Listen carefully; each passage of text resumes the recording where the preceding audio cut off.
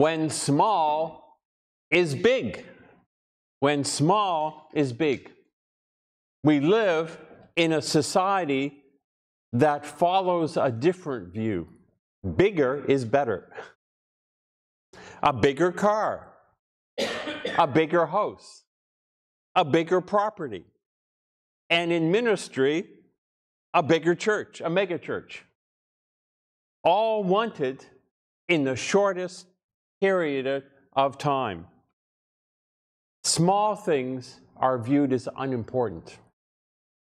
This is a worldly view of success based on size and numbers.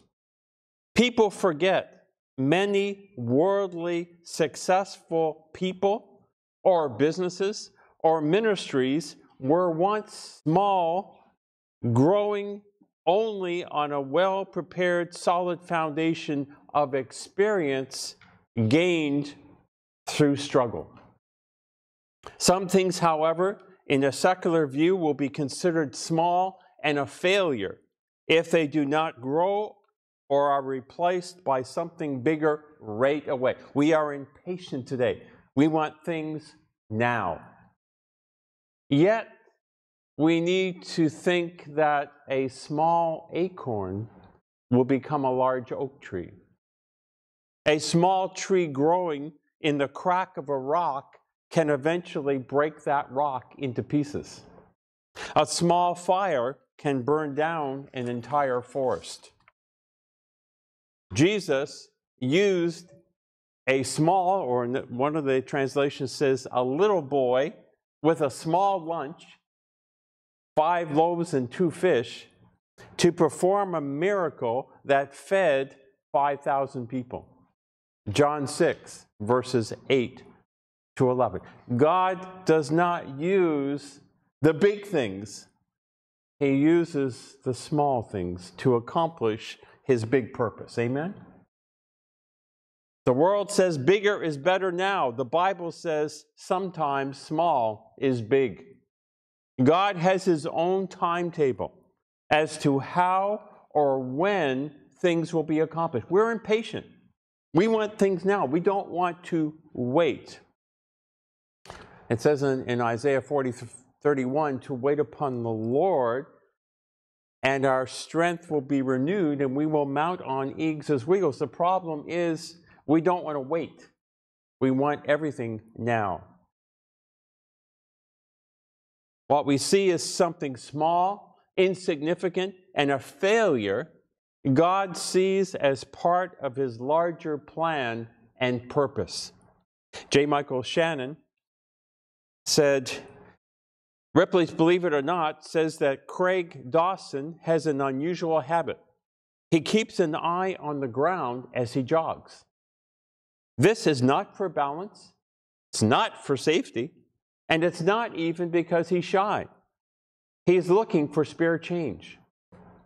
During the past 25 years, he found $8,100 in lost coins. There is a lesson for all of us in this. This reminds us of the power of a small act done consistently over the long haul. Little things can become big things. In Zechariah 4 and verse 10, it says, "Who dares despise the day of small things? Since the 7 eyes of the Lord that range throughout the earth will rejoice when they see the chosen capstone in the hand of Zerubbabel." From what the Bible says about the day of small things, Forerunner Commentary, it condenses this verse and gives the background to what this verse is saying about the day of small things. Because, as I said, we live in a society that is pushing for the day of big things, not small things. No one who understands God and what He is working out looks down on the times when only insignificant things seem to be accomplished. Those who understand what God is doing know that the day of small things must take place before the big things can happen. There's something called preparation. God does not put us into big responsibility unless He takes us through small things to prepare us for that big responsibility. It is important to realize from the historical point of view that even when this temple was finished, in this portion that is mentioned in Zechariah, even when the temple was finished, the people complained. This is nothing like Solomon's temple. It seemed a small thing in itself, and it was. It was just a bare representation of the original temple that David built through Solomon. Nevertheless, it was necessary. The small things that happened back then, the Jews returning from exile with a great many of the Levites and the priests, building the temple, putting a wall around the city which had been destroyed, and eventually colonizing most of the old land of Israel, particularly around the Sea of Galilee, made the birth and ministry of Jesus possible. He had to have a temple to come to. So all these small things that happened with this tiny number of people who came back from Babylon, and all the work they did over 100 years or so, all these small things that they did prepared the way for the very big thing of the first coming of Jesus Christ. Meaning His entire life, His ministry, His death, and His resurrection were all based upon the preparations that were done in all these little things that were done over 100 years as the temple was restored. Without the small things, that big thing would never have happened. God was preparing for the big thing through the small things. And He does that all the time. Thus, any faithful person will not despise the times when only small things are happening, because they mean that big things are coming, and they should prepare themselves for them. Are you discouraged because you only see little things happening in your life? You only see small things, and you're impatient? You want things to happen yesterday?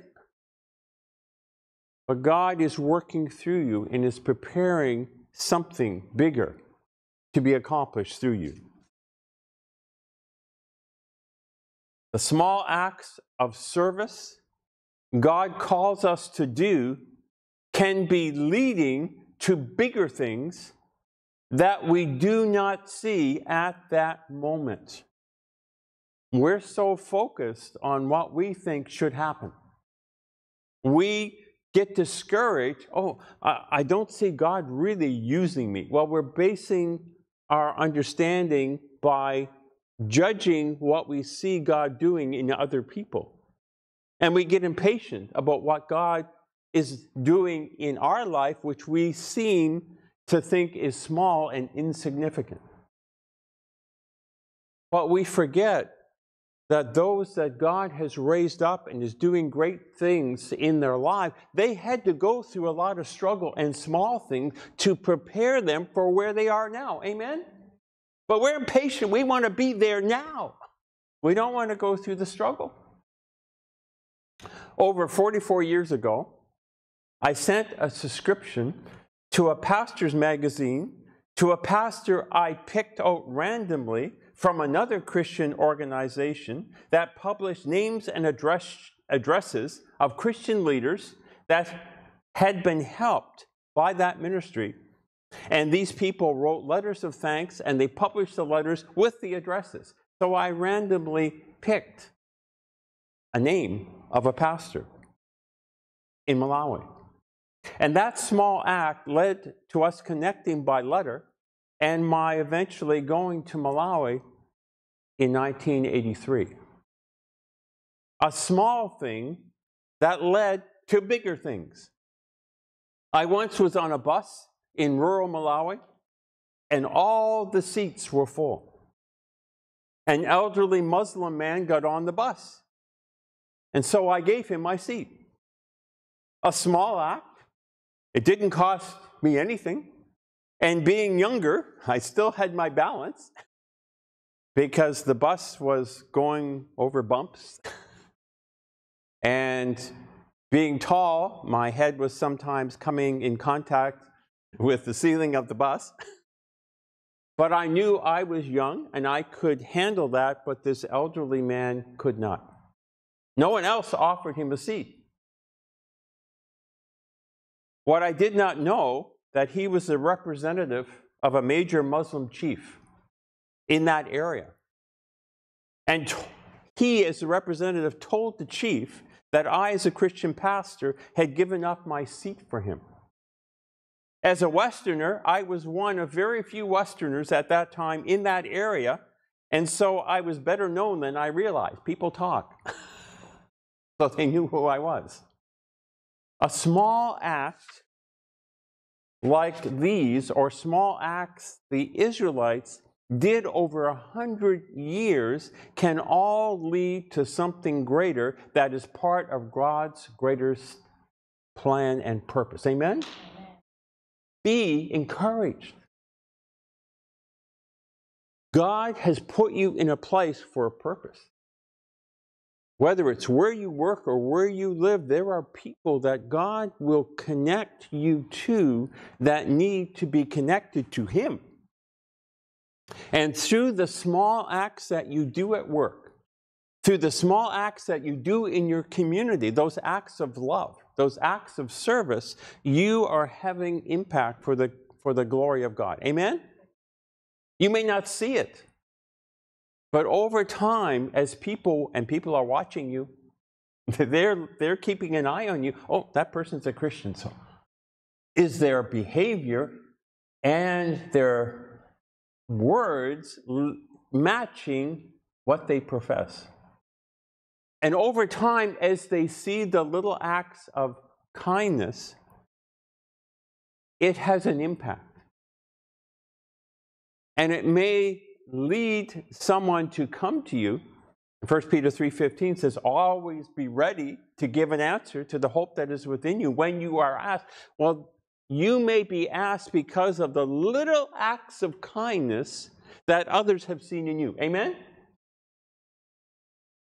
And it may take time. It may be a year. And someone will say, oh, you've been working here a year and I've been watching you. You're different. Why are you doing this and that? And those small acts of kindness, God may use those through you to speak to a person's heart and to draw them to ask, what is the reason you believe? Matthew 13, verses 31 to 32. He told them another parable. The kingdom of heaven is like a mustard seed, which a man took and planted in his field, and this is smaller than all other seeds.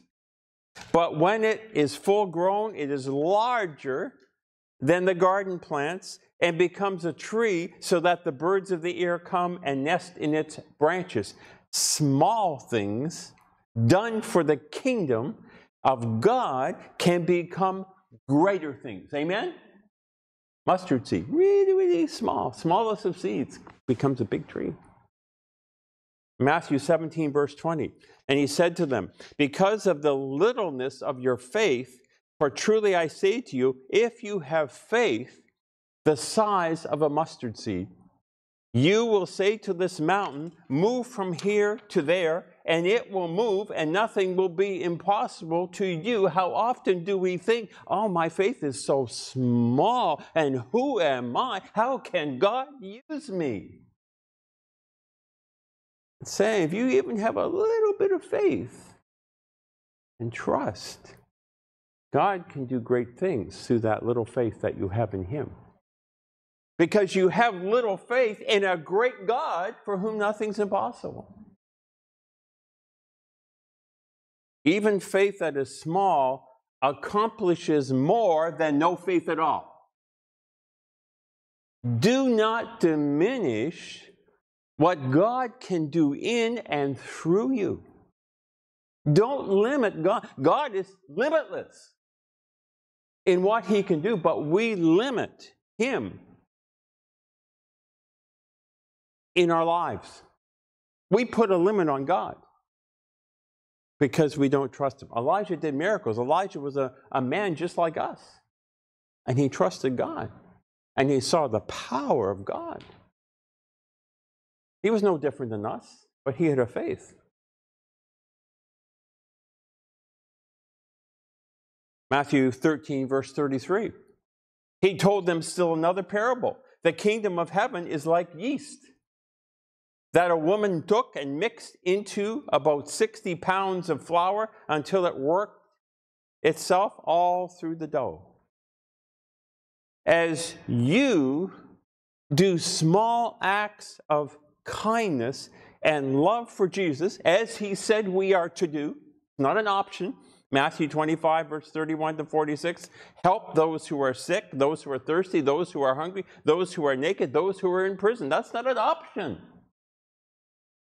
He said, as you help them, it is like you are directly helping me. As we help people in need around us, it will have an impact on them.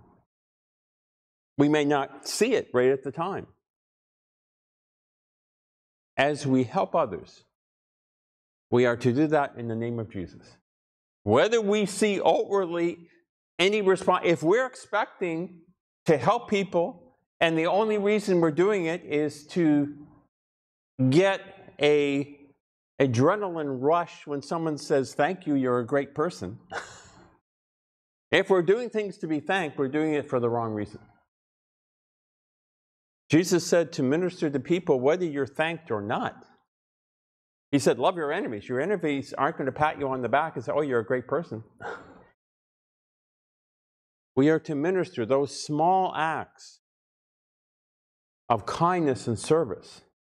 And we're not to have a little scale. Oh, I've helped this person, but they haven't responded for 5 months. So I'll just give up on that person. Jesus did not say we're to help people by what we see happening as a result. It says we go by faith, not by sight.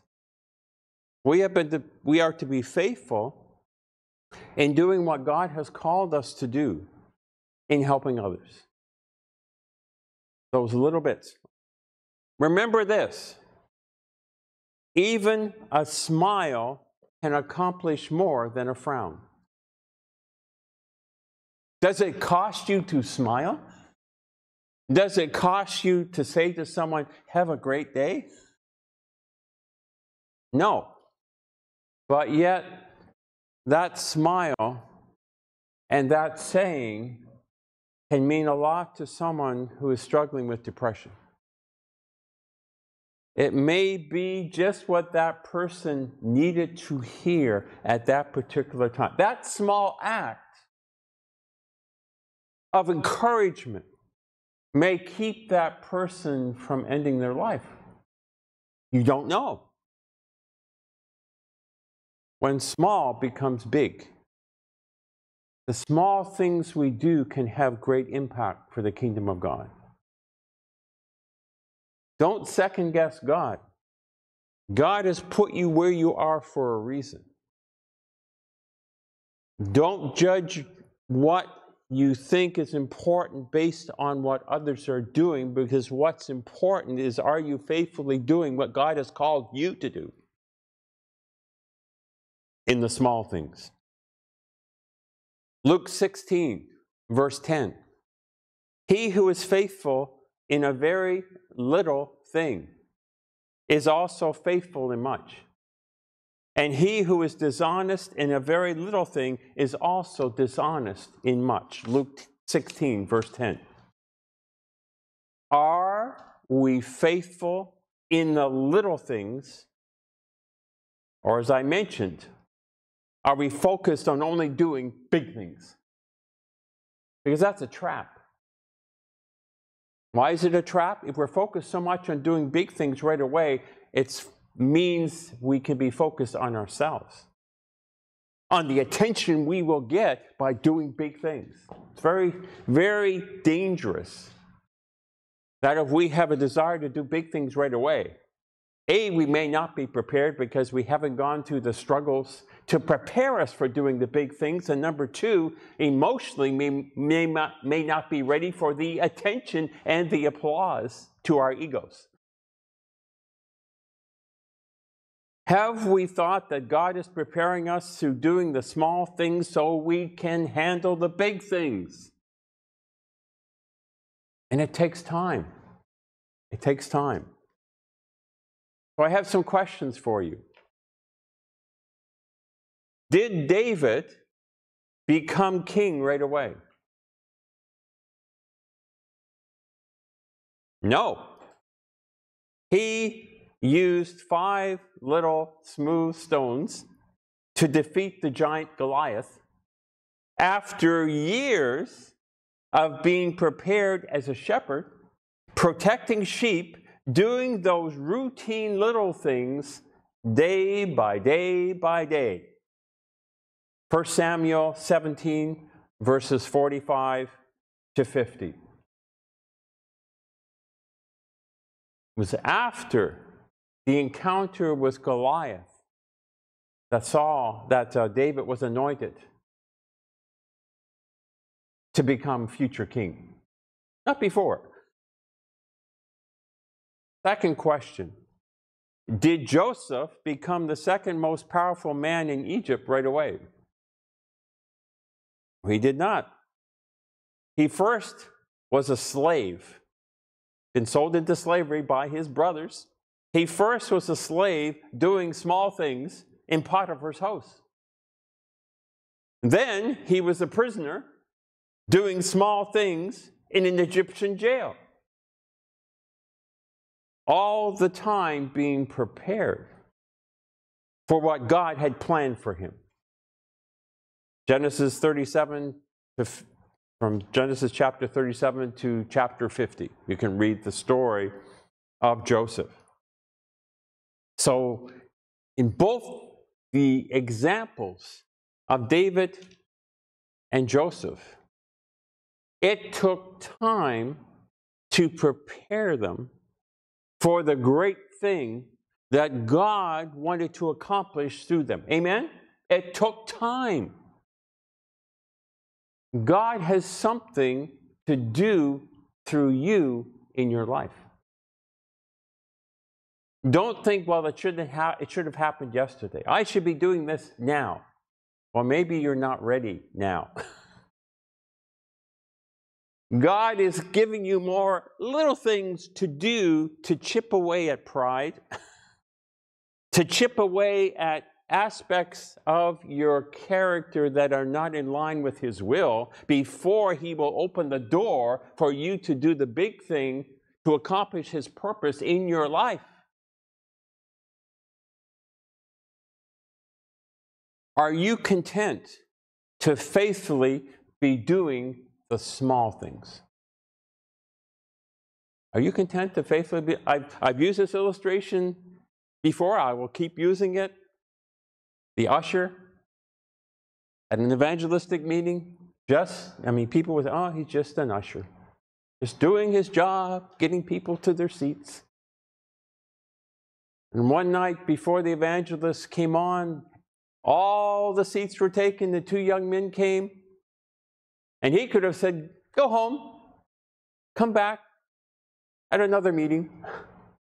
But he went out of his way as an usher to take those young men to 2 seats right at the front on the platform. Now that was a small act, right? He was doing his usher thing. He was ushering. He knew there were seats available, but they were right at the front on the platform. And those young men went on the platform, and when the evangelist gave a call to commitment, both of those young men came forward and gave their hearts to Jesus. And one of those young men was Billy Graham,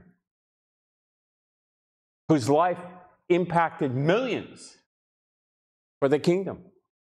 When small is big. The small thing that usher did had impact on the life of a man whom God used mightily to impact millions. Amen?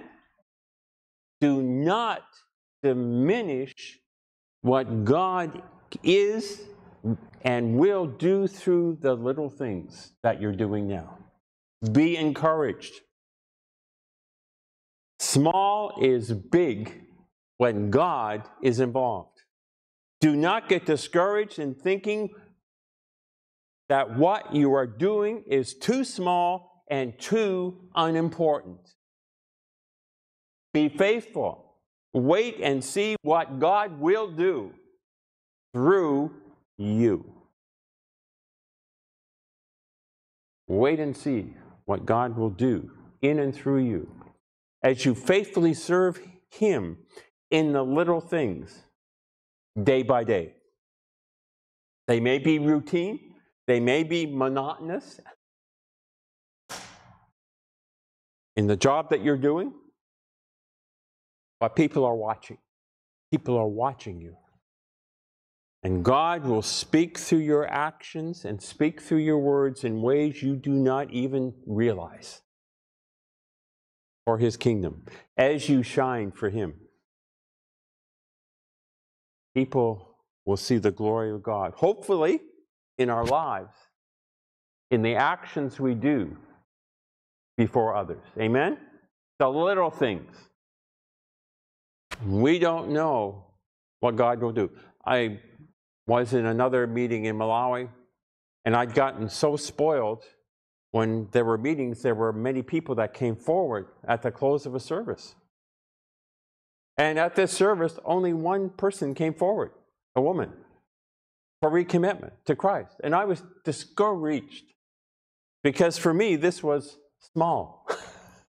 I'd gotten used to many people coming forward, so I was discouraged because I didn't see more numbers. But I finally said, praise God, this woman has recommitted her life to Christ. What I did not know was the son of the most powerful Muslim teacher in the whole district was in that service, and God captured his heart through that message. And he later came to faith in Christ. But I was discouraged by what I saw, not realizing that God was doing a great thing that I did not see at the time. Be encouraged, people of God, and being faithful in these little things, because you do not know what God is doing through those little things that you are doing. You don't know whom God is impacting through those little things. You don't know what God is preparing you for through these little things. Now, for the future. Wait and see what God will do through you. When small is big. Faithfully serve Him in the little things. People today lack hope. They lack purpose.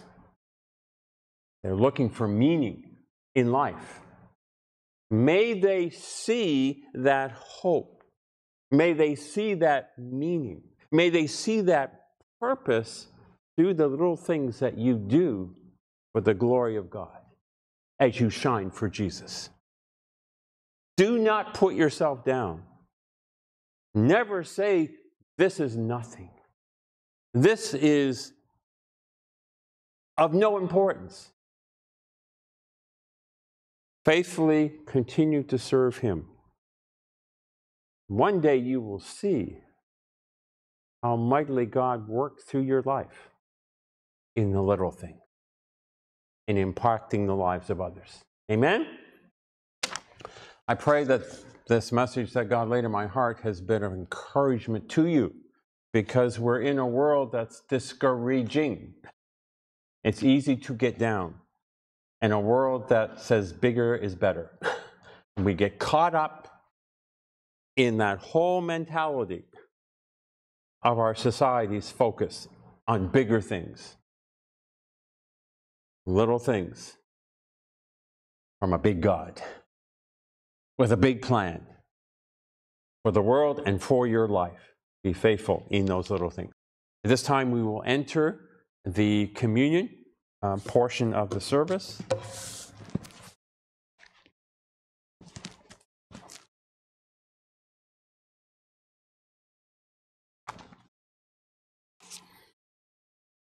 Reading from 1 Corinthians chapter 11, verses 23 to 26. For I received from the Lord what I also passed on to you. The Lord Jesus, on the night he was betrayed, took bread. And when he had given thanks, he broke it and said, "This is my body, which is for you. Do this in remembrance of me." In the same way, after supper, he took the cup, saying, "This cup is the new covenant in my blood. Do this whenever you drink it in remembrance of me. For whenever you eat this cup and drink this cup, you proclaim the Lord's death until he comes." We are proclaiming his second coming as we partake of communion in celebrating what he has done through his first coming. And as we partake of communion, we also know that his presence is also here with us now. Let us quiet our hearts. Dear Lord Jesus, I pray that you will reveal any area of our life that is not honoring to you. And I pray even now, by what you reveal to us through your Holy Spirit, that you may provide us this opportunity to ask forgiveness over anything that we are struggling with and things that are bringing us into defeat. We thank you, Lord, that in you we have victory and are more than conquerors in and through you. Romans 8:37. I pray even now that as we quiet our hearts, as we commune with you, Lord, we desire to be people of holiness. We desire to be people reflecting your image in our life, for our identity is in you. For you said in John 3:30, he must increase, but I must decrease. Lord, we desire to be more like you. Day by day, we thank you in your precious name. Amen.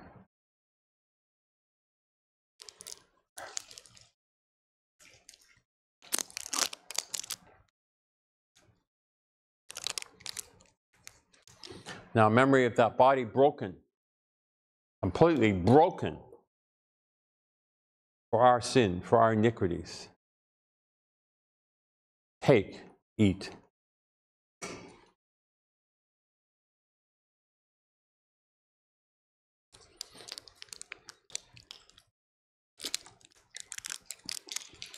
Now, in memory of that blood shed for the remission, the forgiveness of our sins. Take and drink.